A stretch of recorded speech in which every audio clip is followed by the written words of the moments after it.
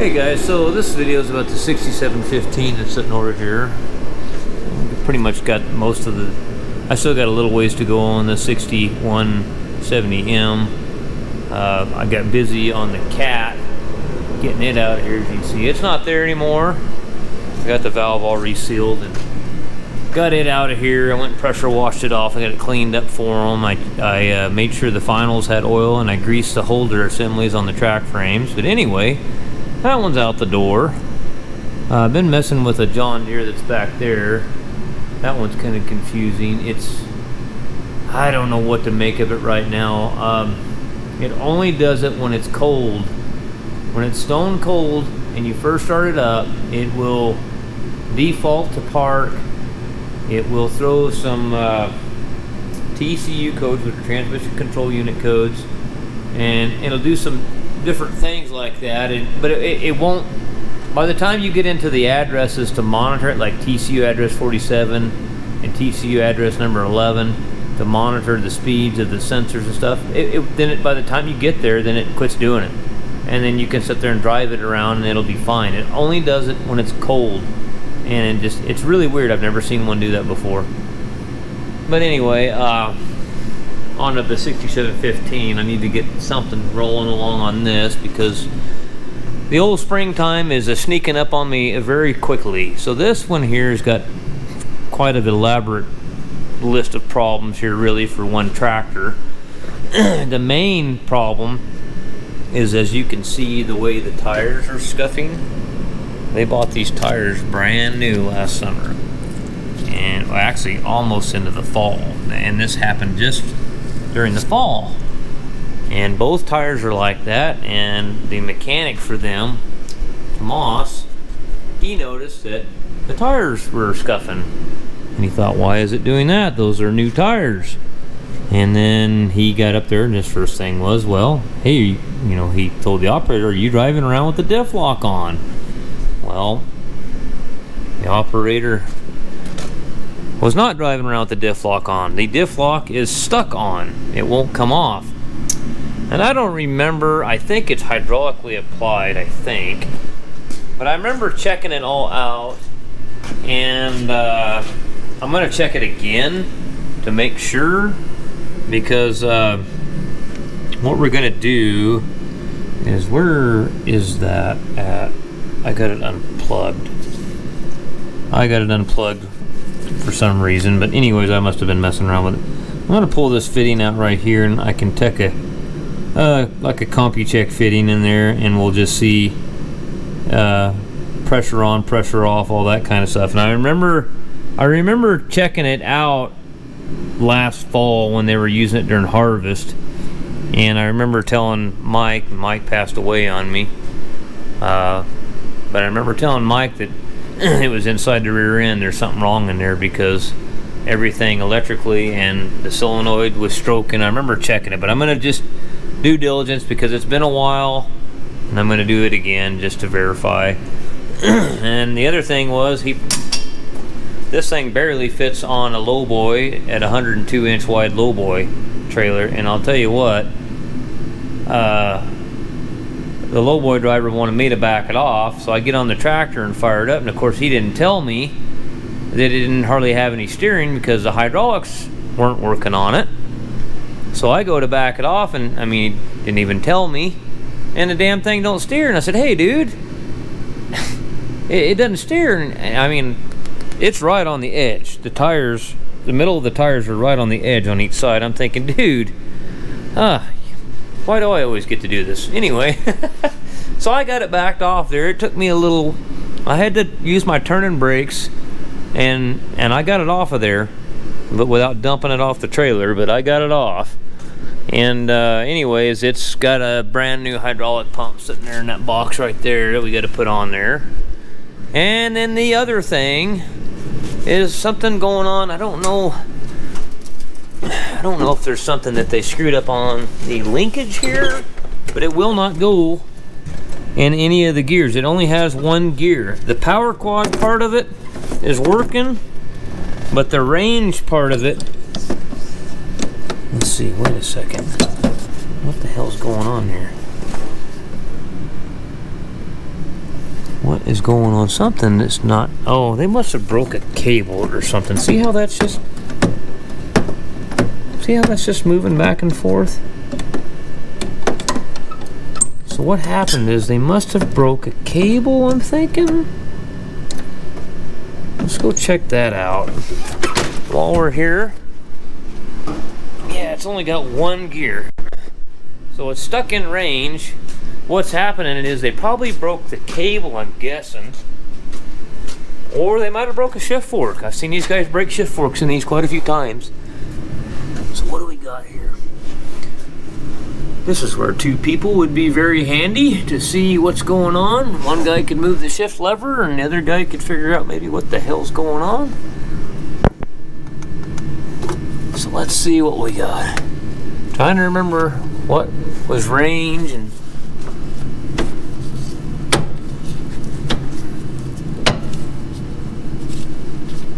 I don't remember what does what. Let me go get my other light. What about underneath here? What do we got going on here?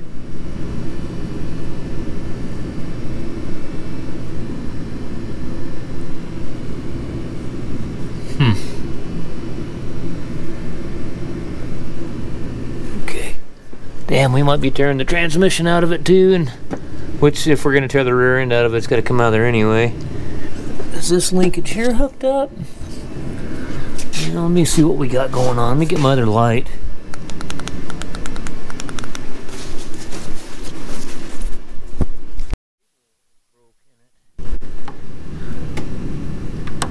Yeah. So I was shifting it underneath and it didn't feel like it was binding up or anything. Let's check it again over here, huh? Might put a cable in it, might find you have something else going on. Maybe this one right here.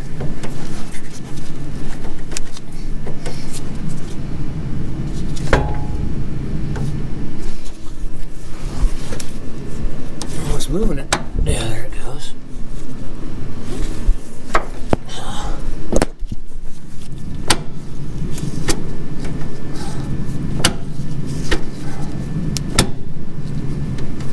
Well, I don't know.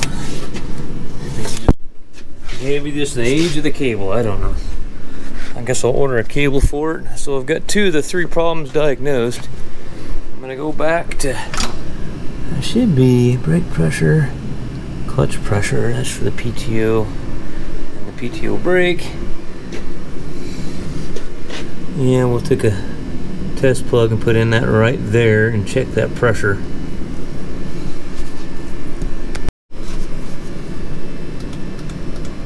Alright, so it takes pressure to engage the diff lock and no pressure to disengage it.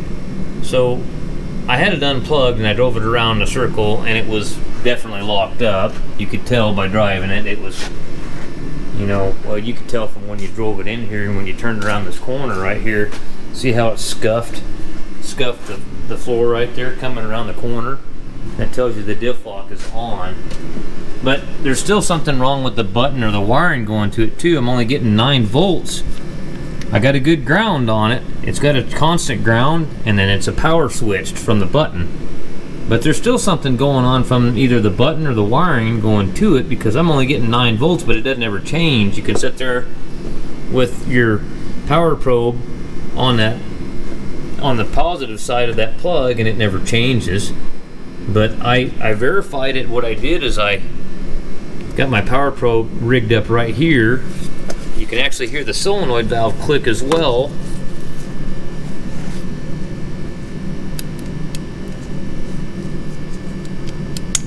Hear it click.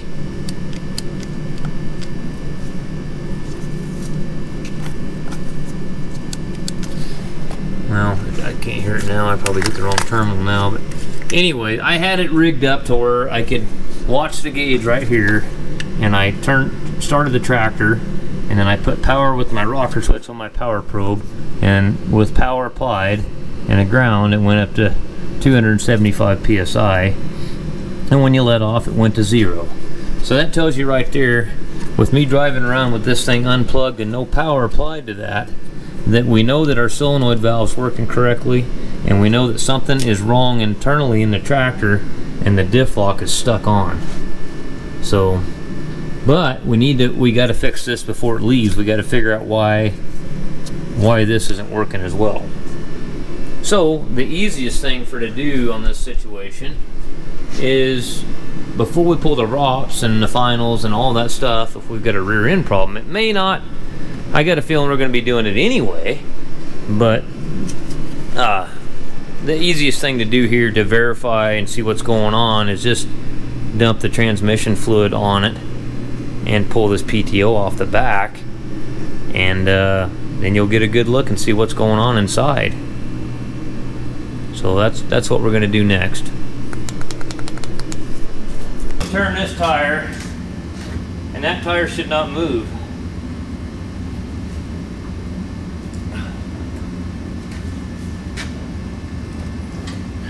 Yeah, it's stuck on.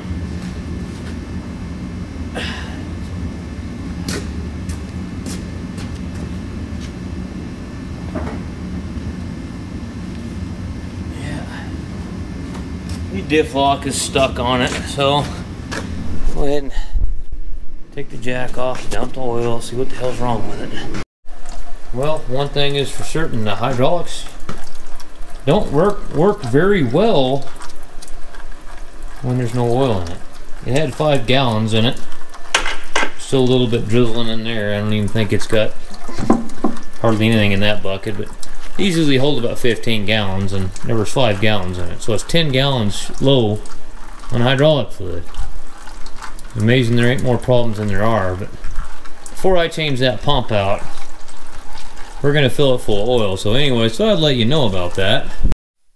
So anyway, guys, what I'm gonna do to this thing, I'm not gonna pull this whole cab and all this stuff off of here, you know, the whole canopy.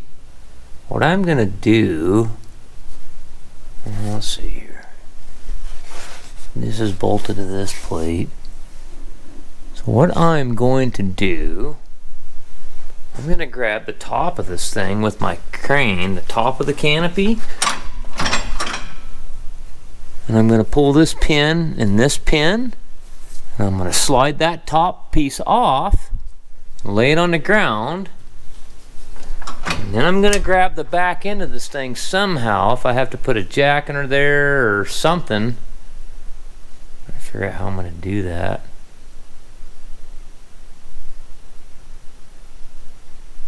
Maybe before I lift that off, well, I'm trying to think this through here. Trying to think of a way to do this without pulling all the shit off. So all I need to do is pull the rear end. I don't have to pull the pinion, so I don't have to pull any of that stuff up off front. So my idea is to get it up high enough, get that top piece off of there. Well, the reason I want to take the top piece off, because once I get the top piece off, or should I even worry about that?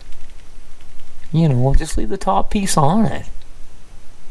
I'm sorry, I'm just thinking out loud, guys, and you guys are thinking with me. It'd be easier to manage. I was thinking I could just take this part, the canopy, off, you know, that's bolted to this final drive, and then I could see I've got these big tall jack stands, and I can hold the tractor up with those jack stands. That's what I want to do, because I don't want to pull all that and pull all the shift cables and all that shit out of there. God dang, man, but I'm not going to be able to get in over here because the fuel tank's in the way to prop it up with. But you know what? That ain't going to make any difference. That's rigid enough. I almost guarantee you it's rigid enough that one will hold it. It ain't going to go nowhere, because you're going to have that other mount in the corner too. So once I even get it out of there, I can still probably, even if I have to, I can put a block or something underneath here. I ain't worried about that. So let's quit talking. Oh, I got a Kenworth out here that's got a check engine light on. I gotta go. I might go ahead and do that right quick while the weather's really nice, because next week it's gonna get really cold and shitty again, so gotta enjoy it while it lasts, huh? Wait, where's this thing anyway?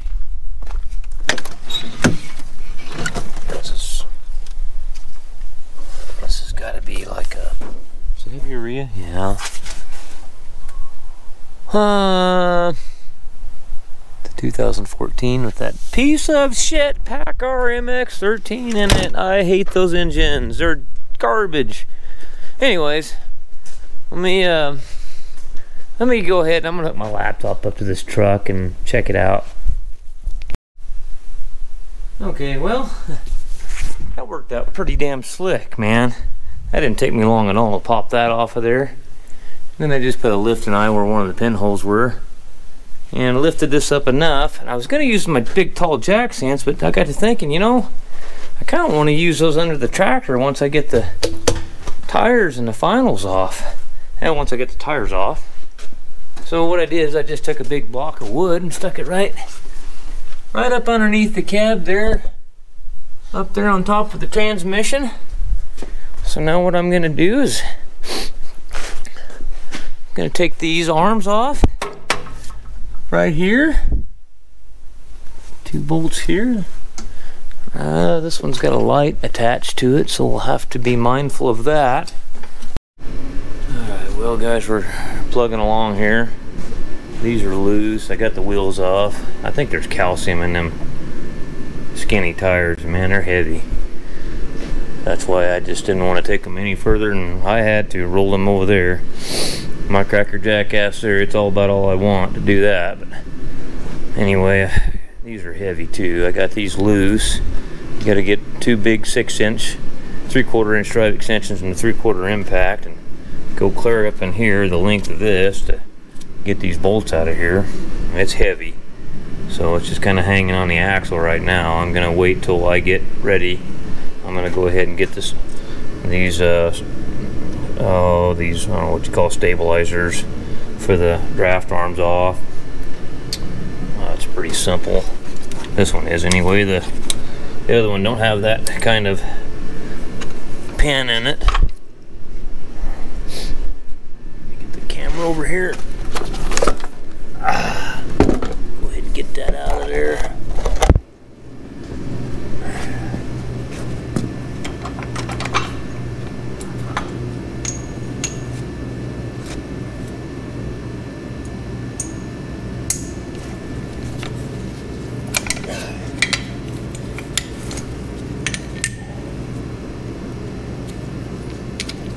Same song and dance on the other side.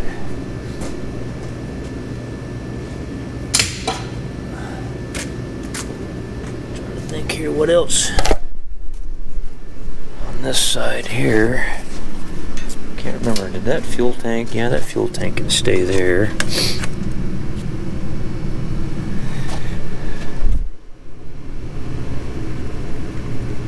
Yeah, that can stay there. So I got to get the. I'm trying to think whether I should just pull the rock shaft off. Boy, whoever routed that hose, that ain't such a great idea, is it? I guess there ain't no, there's got to be a different way of doing that. I mean, the hitch is all the way down, but it's right up against the hose. I think I would have made a 90 right here and come over here or something and came in this side in the center here somewhere instead of putting it down there. I don't know, that don't seem like that's the best thing in the world. Okay, well, let's see. Somebody's lost a pin on this one over here, that nice pin. This one's in here. I like this style of pins, a lot easier to deal with. Finger getters.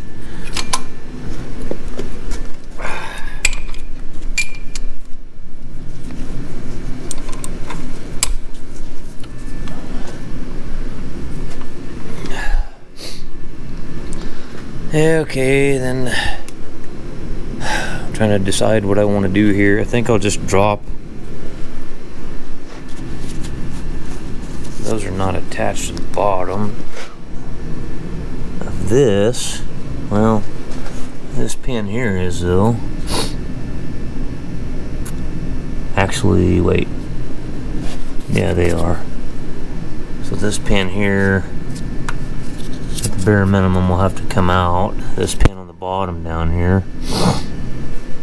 So I guess pretty much just take everything loose and get it out of the way, I guess.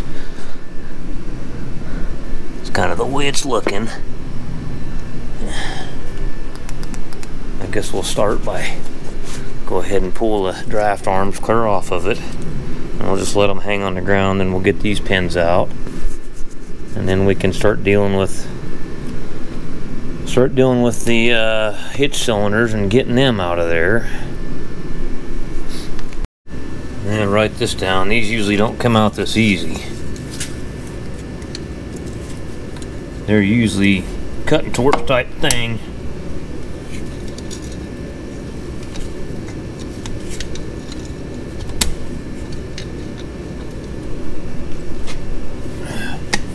But this one's, it's free. I just got to give her a little bit of help. I just take this here washer and this air hammer and just get right up against that washer and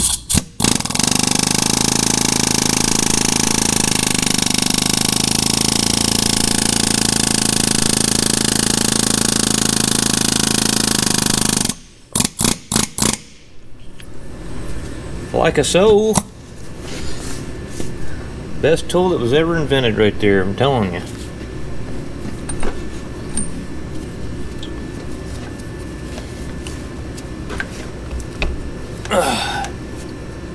And this pin here is not usually the upper pins come out fairly easy.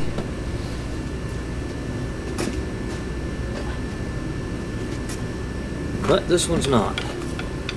Let's see, can I... Hammer time.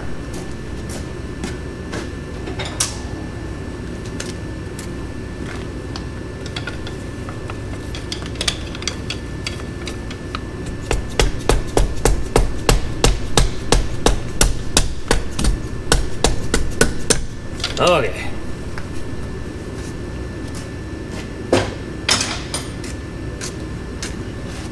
That one will get a little anti-sneeze on her when we go back together.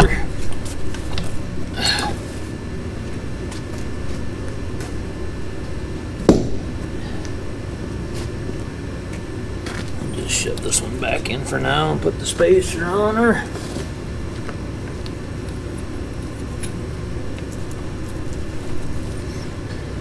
And that one there can go back in there. Put the pins in her so we don't lose those.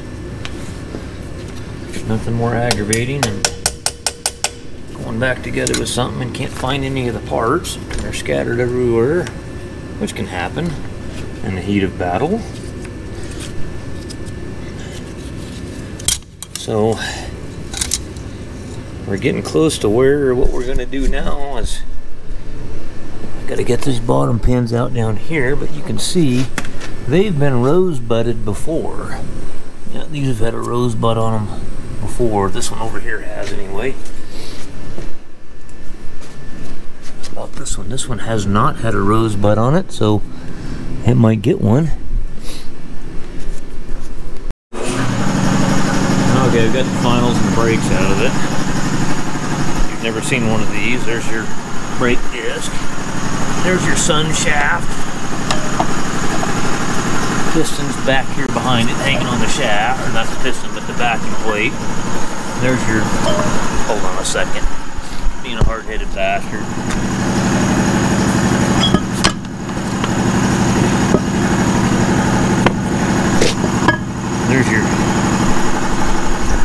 There's your finals there. They look in good shape, both sides did. Alright, here's your bearing retainer for your side bearings.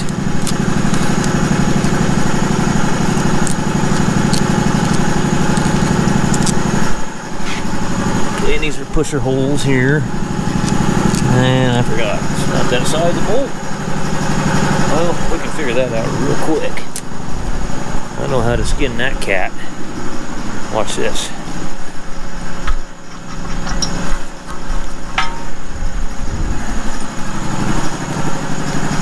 Show you some tough. Okay, let me go get a 19mm. Show you some tough.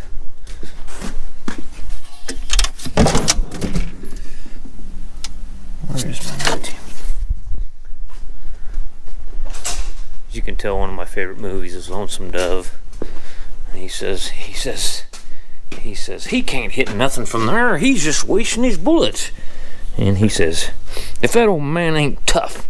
He gets that long-range rifle out and he says, I'll show him some tough. Then starts lobbing him in there and he can't hit him. And old Gus McCrae there, which was Robert Duvall, puts his long-range sights up on his 30-30 Winchester and lobs one in there and hits him right in the gut. And gut shoots him, you know. I love that movie.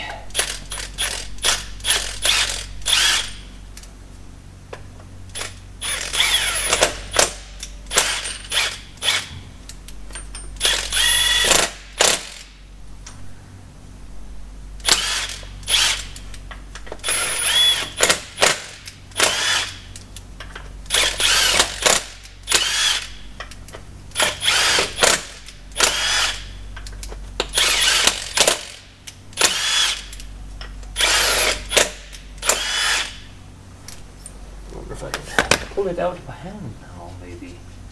Is that a possibility?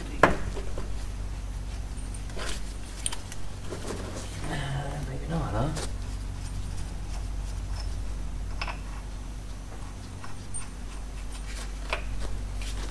Well, you dirty bastard, anyway. So what you do is get a bar.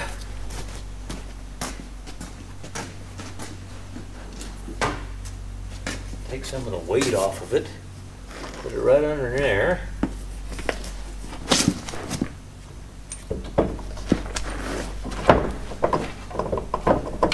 Perfect world.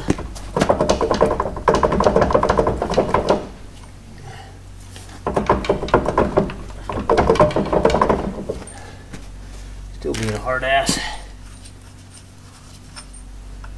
Yeah, maybe I'll just keep doing what I was doing and back and forth with it till it comes out of there.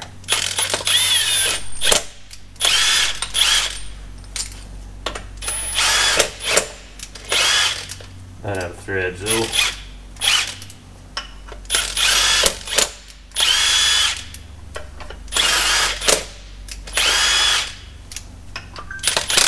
Oh.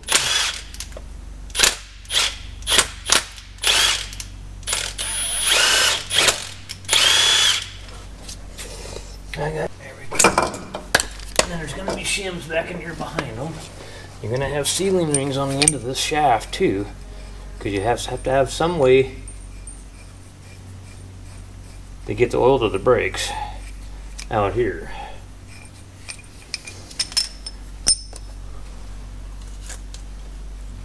Keep track of your shit, shims and such.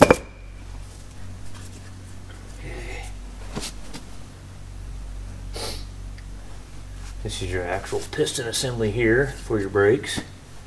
We'll probably pull it out too and put new seals on it while we got it apart. I mean, it would only make sense to do so. So I'm going to do the same thing on the other side, and then we're going to pull the rear end out of it.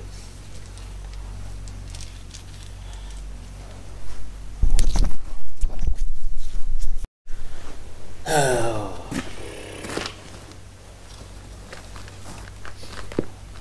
Where's my bar at?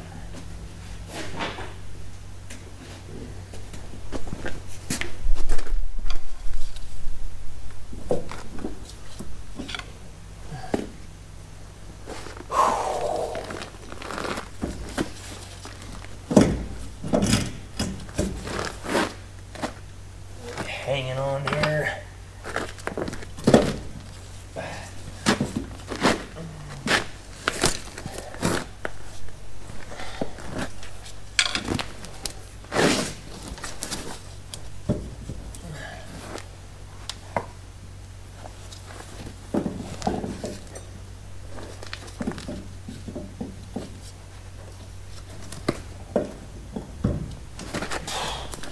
Strain your buttermilk.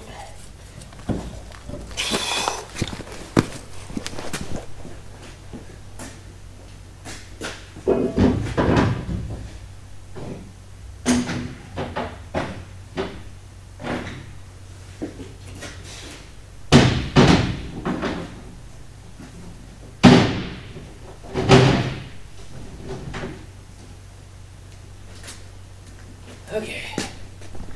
What does the pinion look like? Does it look good? I don't know. I had one of these apart, shit, 3 or 4 years ago. I don't remember pulling the, I don't remember if I pulled the pinion out or not. I think I did.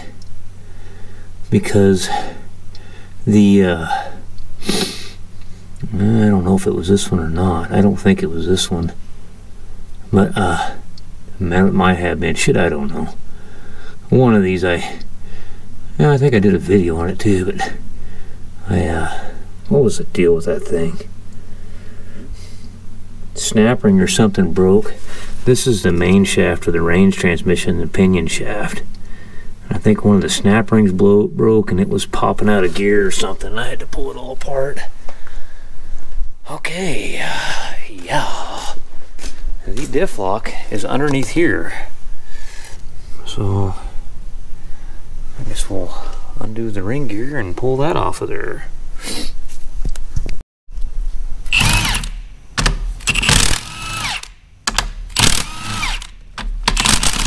Oh, come on.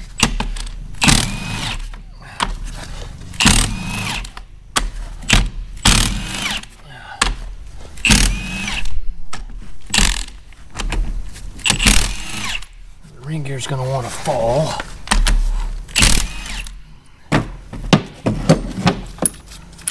Most of the time they do, but this one didn't fall. Let me start a bolt and I'll get a block. In case it falls, it hits the block of wood. Doesn't break a tooth on the ring gear.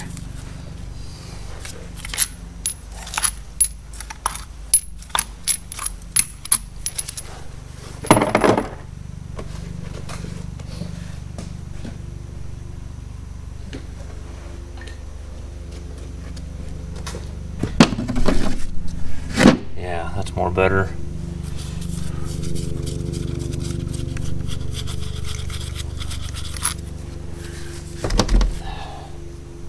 Where's my rubber mallet? I thought I had it out. Apparently not. How about maybe this song and dance here, maybe?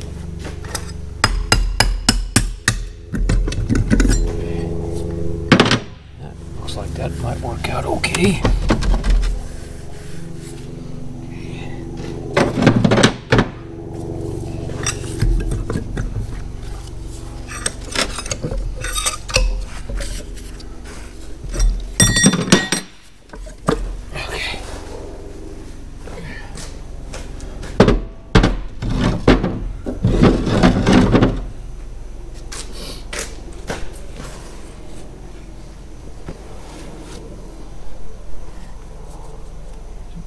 Thrust washer. And the pistons here. Okay.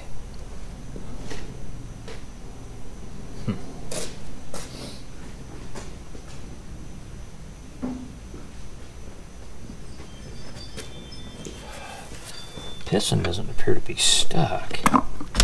So what in the hell is going on here?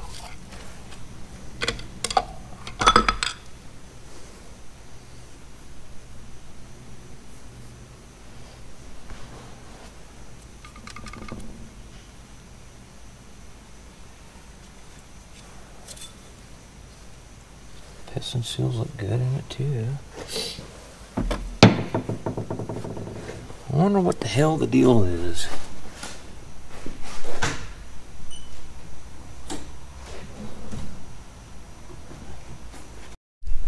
I flopped it upside down and got the side gear out of it, the hub, but definitely see that these are stuck.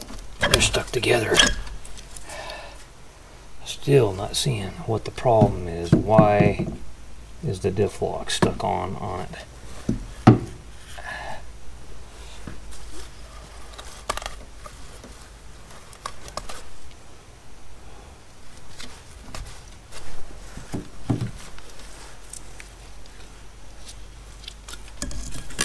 Come on.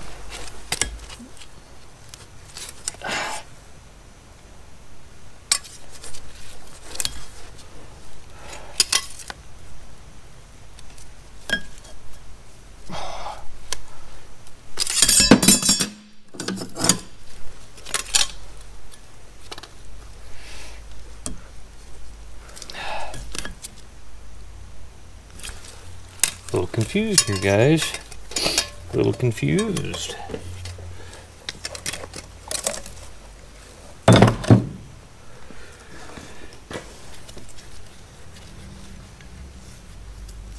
Huh.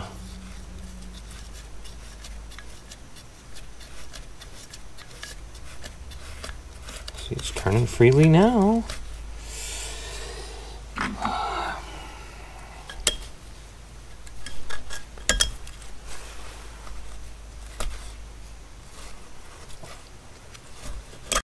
Well, kind of a little bit confused on this one as to what happened. The only thing that I can think of, either this piston, it wasn't really stuck though.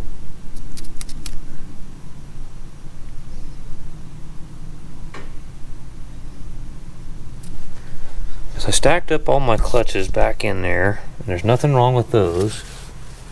And I can turn it now and hold the other side. So what the hell? Should I bolt this back on in the ring gear, tie it all back together, and then see if I can turn it then? Still doesn't make any sense why.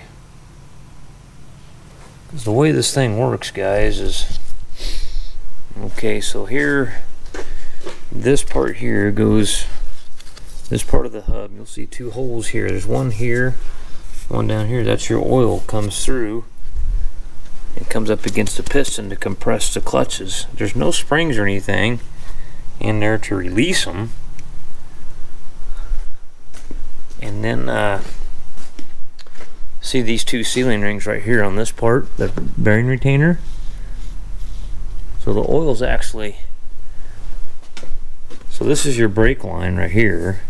This little line's your brake line, your brake piston bleeder, and the line behind that's coming off the diff lock solenoid right here. This is the supply to the solenoid. This is the oil supply to the diff lock itself, and it goes back in here behind the brake line, so it's fed in back in there somewhere. Oh, I know what it does. It goes in through this. It goes in. That's what these feed holes are for. I don't think that other side has the feed holes on it because it doesn't have the diff lock on this side. Yeah, see, this one doesn't have any feed holes. So what happens is that diff lock, or this piece here, bolts up against there, and it's got holes in this, and it feeds the oil back through the between the two sealing rings, and then they go into here, into these holes inside this, which in turn come out these holes here, and then they come in here and compress the clutches. I mean, there's no springs to return them. Just trying to think if there was something that was worn that was putting too much tension on that or something. Or was it not exhausting the oil off of it and something was plugged up? I was looking for, thinking, you know, how is the oil getting back out of there once it's applied? Once this coil goes back to you know, no oil flow, how does that piston exhaust the oil off that chamber? I guess it just goes back through the supply line, I'm guessing.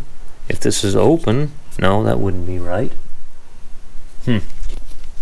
Okay, guys, so found the problem with the help of a good friend that I met on YouTube years ago. Name's Jim. He's back in PA. He's a heavy equipment mechanic for Case Construction, but he worked for Cat for years. He worked for Cummins for years. And he says, you know, I was explaining to him what I had found here, and I said, man, I'm not really seeing the problem here, and I don't want to put this whole thing back together without definitely finding what's wrong with it, because I know it'll come back and bite me in the ass. And he said, look at that hub that those internal discs slide on. He said, I bet you those suckers got notches in them. And man, he is 100% right on the money. There's the problem. They're rougher than hell. And if those discs get a little bit of side load or anything, they hang up on there, is what happens. And I've had this happen before, and I just didn't think of it. So what we're going to do here, guys, that's the problem. Those internal discs, once that clutch pack sandwiches together, and this is not a, you know, there's no springs to return the clutch piston back on this clutch pack. So it wouldn't take much for that to hang in there. So I'm going to get a new hub, which would be a new side gear. I'm going to get a new piston because there's so much work involved in getting these apart. I'm going to get a new piston with a seal, inner and outer seal, new clutch pack. I'm going to get new brake disc because these brake discs are delaminating. See how they're chipping there, coming apart. I'm going to pull out this pistons out for the brakes, put new seals on there, and then we'll put her back together and we should be good to go. But then we've also got to figure out our power and ground problem going to this valve. That's not right either. So anyways, everybody say thanks to Jim back in PA. Good man.